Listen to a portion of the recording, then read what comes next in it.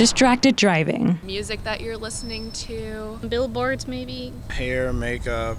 Distractions now rank among alcohol and speeding as leading factors in serious crashes. Just 2 weeks ago, a driver on his cell phone caused a crash. He was coming like really fast, and I couldn't move because there was a red light, but it turned green, and the guy never slowed down for me. He might have slowed down if his eyes had been on the road. He hit me, and once I got out of the car, he was like, "Oh, I'm so sorry."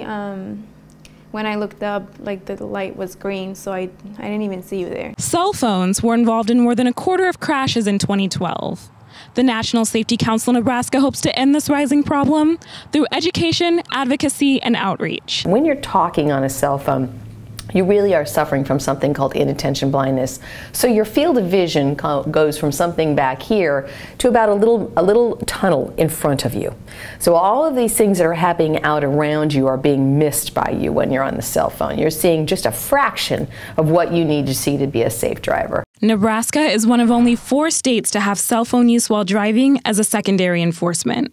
In all other states, it's a primary enforcement. We think it's time for Nebraska to catch up to the rest of the country. The effects of distracted driving can be lasting, dangerous, and even fatal. For the Omaha News, I'm Tiara Charay.